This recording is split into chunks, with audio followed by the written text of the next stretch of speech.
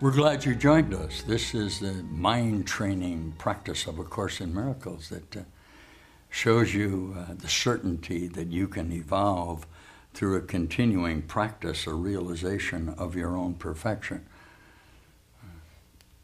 I'm called an advanced teacher because in a continuing fashion, I realize more and more the certainty that I share the love of God with you.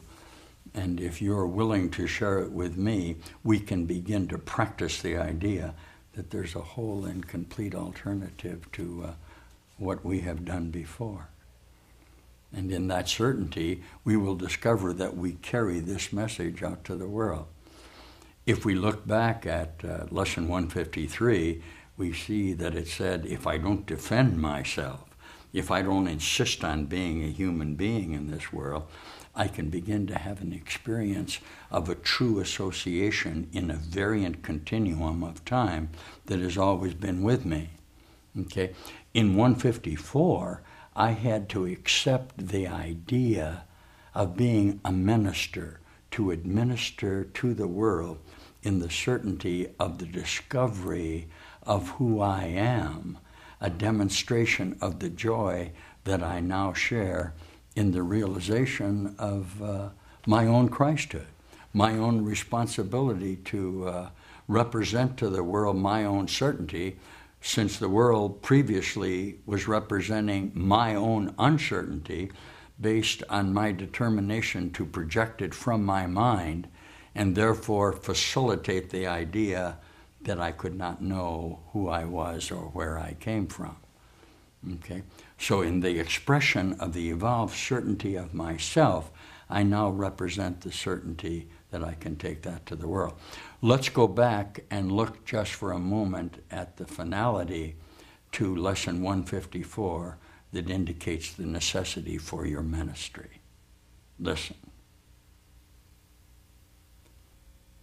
You who are now the messengers of God receive his messages, for that is part of your appointed role.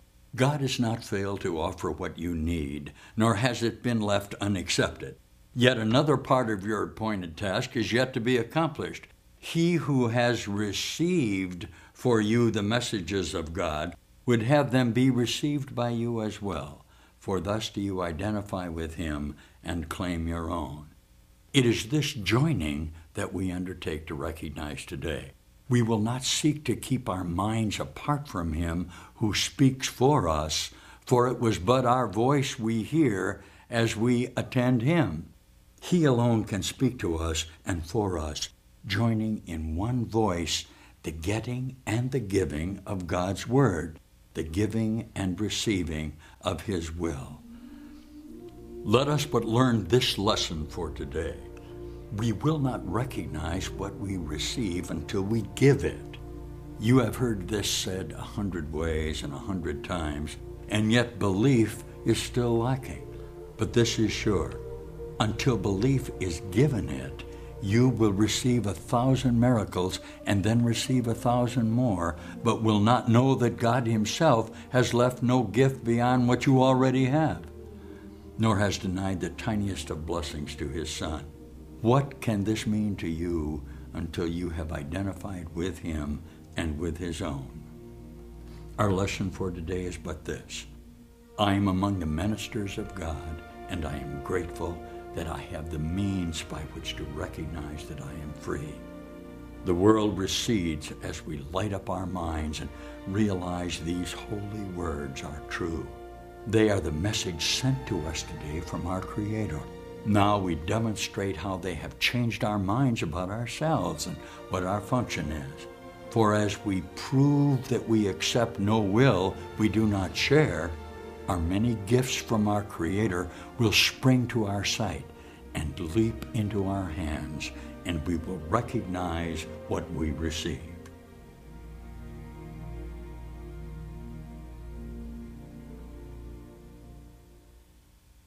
So the idea that you have become a minister of this teaching of love has become very important to you.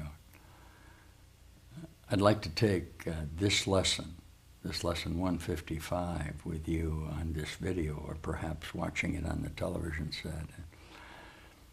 Offer to you my certainty that if you continue to practice within your own mind the complete alternative that you are discovering within the factor of yourself, that the joy and peace that you are beginning to experience can be carried around in the world. And the surprise that's going to happen to you, and I want you to accept this from me, is the certainty of the self that you have found was always deep within you. What you've learned in this miracle procedure is what you presented to the world was not true. You already knew this. What you have learned through the practice of this idea of an alternative contained within you, that the you that you identified within yourself and pretended to offer to the world was also not true. The fundamental teaching that I am offering you within your own conceptual self at this time is this certainty. The uncertainty that you have felt about who you are in your own mind has been projected onto the world and shared by other uncertainties within their conceptual self.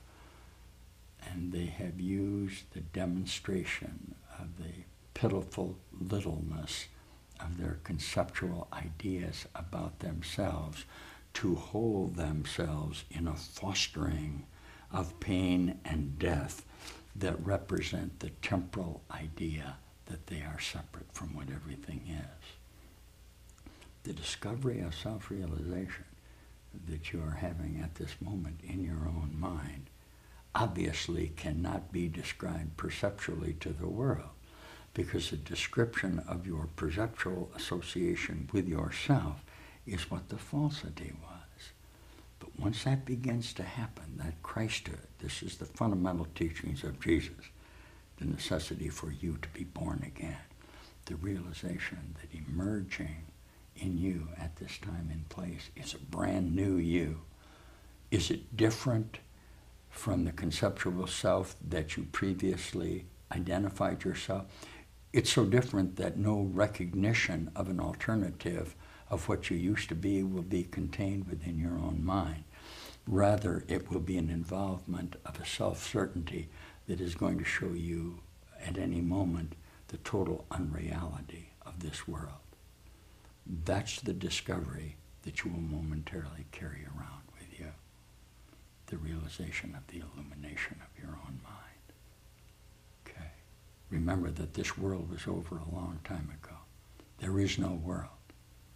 It disappeared in the instant of the momentary illusion of the possibility of its reality.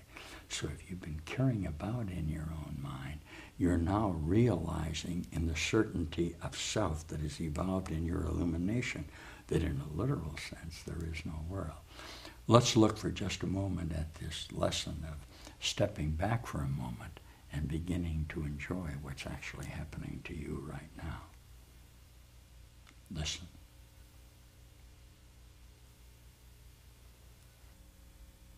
There is a way of living in the world that is not here, although it seems to be. You do not change appearance, though you smile more frequently. Your forehead is serene. Your eyes are quiet. And the ones who walk the world as you do recognize their own. Yet those who have not yet perceived the way will recognize you also and believe that you are like them as you were before. The world is an illusion. Those who choose to come to it are seeking for a place where they can be illusions and avoid their own reality. Yet when they find their own reality is even here, then they step back and let it lead the way. What other choice is really theirs to make? To let illusions walk ahead of truth is madness, but to let illusions sink beneath the truth and let the truth stand forth as what it is merely sanity. This is the simple choice we make today. The mad illusion will remain a while in evidence for those to look upon who choose to come and have not yet rejoiced to find they were mistaken in their choice. They cannot learn directly from the truth because they have denied that it is so, and so they need a teacher who perceives their madness, but who still can look beyond illusions to the simple truth in them. And this is the responsibility that you have accepted.